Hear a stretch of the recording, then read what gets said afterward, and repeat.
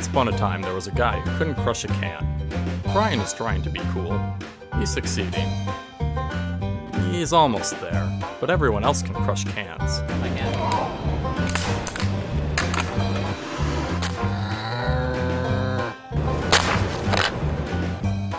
If you can't use your bronze, why not hire some brains? Hey, smart guy! Due to recent advances in desolidification theory, the power to crush cans without undue physical exertion is now in the power of everyday citizens like yourself. Sick. Come with me. I gotta know, how are we ever gonna crush the can without using these guns? We're gonna get the atmospheric pressure to do our work for us. Sweet. Imagine these people are air molecules, and the wall is the side of our can. Air is a gas made up of molecules. They are constantly bouncing off of you, the can, each other, walls, and everything else. When they bounce off of you, they exert some force. Pressure is the number and strength of those impacts on a certain area, or another way of saying it is, pressure is force divided by area. Atmospheric pressure is caused by these air molecules bouncing off one another and surfaces. When each air molecule hits into something, the impact is very small, but when zillions of air molecules hit the wall, the force is a lot bigger. Atmospheric pressure, the sum of all these tiny molecular collisions, adds up to be 14.7 pounds per square inch. That means for every inch, there are 14 pounds of pressure. 14.7 pounds, that's not that much. That's only over 1 square inch. They're nearly 3,000 square inches over your whole body, so that comes out to about 45,000 pounds! Since air is both inside and outside the can, and the pressure is the same, the wall does not move.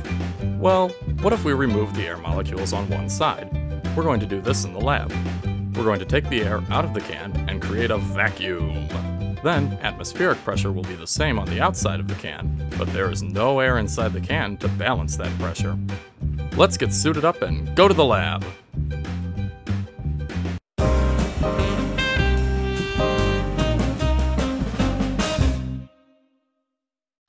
Okay, we're ready to commence. All right, let's get this party started. Right. Quickly. Right. We're gonna put a little bit of water in this can and we're gonna set it right on the burner like so. All right, here's our can. We begin by putting a little bit of water into the bottom of the can like so. Then we place it over a heat source and let it come to a boil. Water vapor begins to fill the can as it evaporates. Oh, it's getting hot in there. And humid. Now the can is filled mostly with water vapor, but we can change that vapor back into a liquid by cooling it down. We'll place it in an ice bath.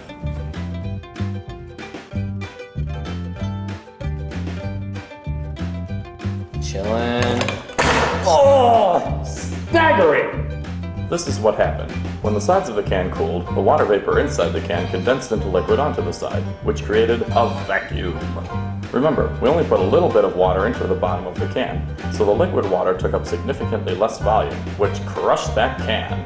Oh. Oh. Let's go back to our air molecule friends. Now we put water vapor molecules inside the can. They're green, and the air molecules are still outside. When cooled, the water vapor condenses on the side of the can into water droplets, seen here as blue. This creates a vacuum.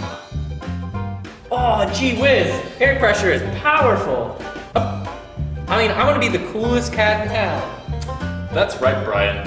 Just remember, pressure is force divided by area, and safety never takes a holiday. Man, we've got mad skills. Oh yeah.